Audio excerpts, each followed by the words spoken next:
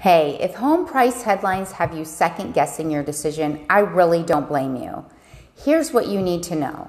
The graph shows home price growth since 2019. Home prices peaked during the pandemic, and the green bar confirmed that price growth has slowed down over the past few months. But here's the thing.